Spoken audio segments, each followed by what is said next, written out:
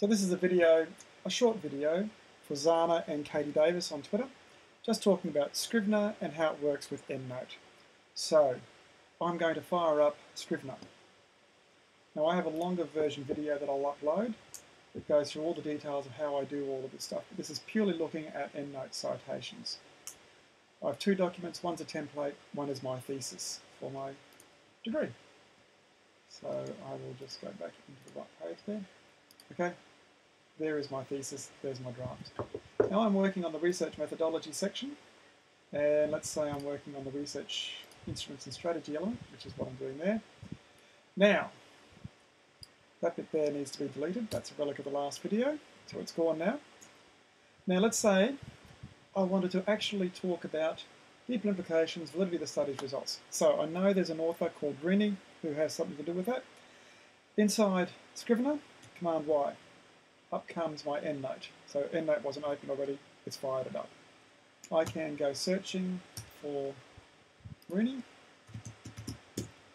There is Rini. Okay, so that's a citation. I Command copy, Command C. Easiest thing to do now is Command H to hide it. I'm back to my document. In examining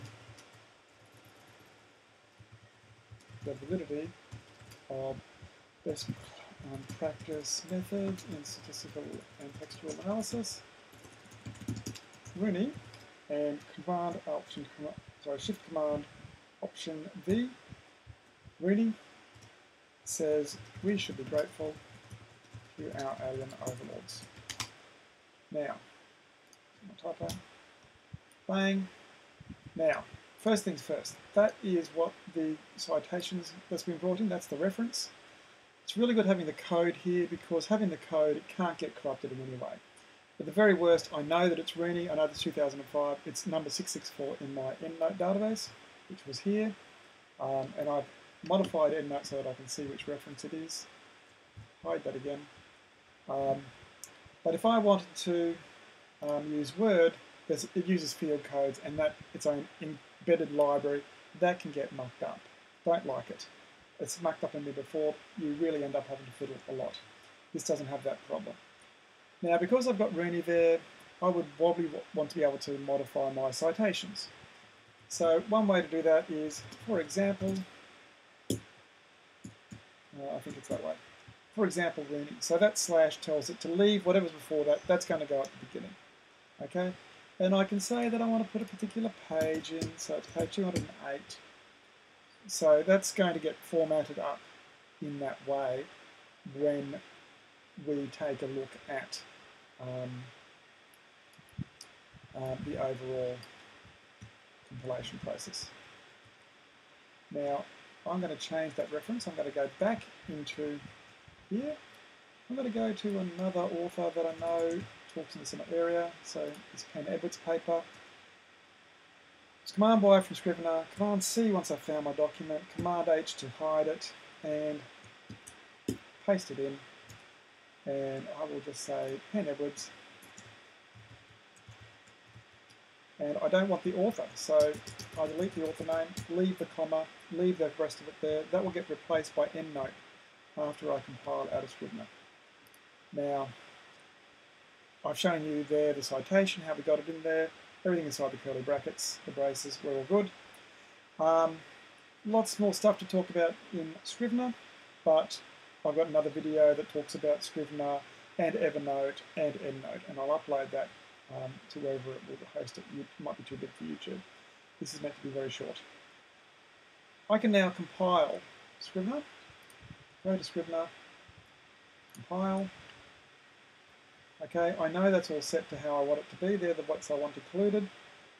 Rich text format. EndNote will need to format the document as a rich text document, so I've got to save it as rich text. Can only open the rich text format, EndNote. Compile. Video draft document, so give it a file name, export it. It does its thing.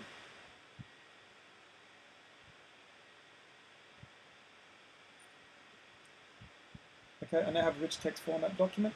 Command Y to call up EndNote, Tools, Format the paper, and I'm going to go to the same directory, tell it that I've got a rich text format. Now I've got some mucked up references in this document. So it's got 9 it couldn't find, 214. So I would go back to Scrivener and edit those, resave it, fix it up. Okay, that's all good. I'm going to format it. It's going to complain, but that's okay. We'll continue. Save it to the same place. And it's done that.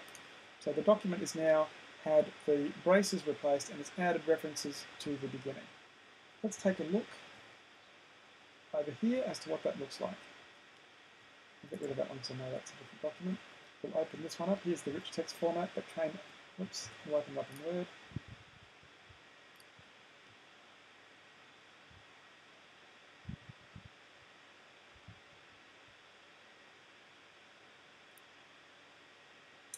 One 10,000 word thesis draft. Okay, now I use comments extensively, but I've taken that out of Scrivener. The comments are on Scrivener. I want to send this to my supervisor. He doesn't need to see where I'm complaining about him, so we'll just go into here and we will delete all the comments in the document. They're all gone. Okay, now the bit about the aliens, let's have a look at that. Okay.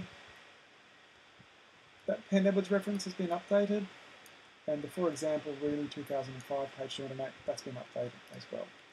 Just take us back to Scrivener so you can see what that looked like originally. So that got replaced, and that got replaced. The happy campers. Back here, what did it do at the bottom? Okay, that's the reference list. Now, it puts it at the very end. In a thesis, your references come before your appendices. And so this is just normal text, no field codes, no mucking around, nothing to corrupt. Go all the way to the bottom of the jar. Cut from there. Paste that into my references. Because you don't want to give any more cognitive load to your thesis supervisor than you have to.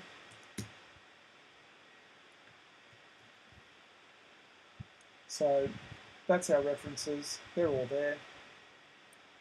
And that is how EndNote works with Scrivener. That's the best way that I've found so far. Go back to Scrivener, you call up EndNote, you find the document that you want. Oops. Control C, or Command C, Command hide. Shift Option Command B to paste it in. There's your citation. Couldn't get much easier than that.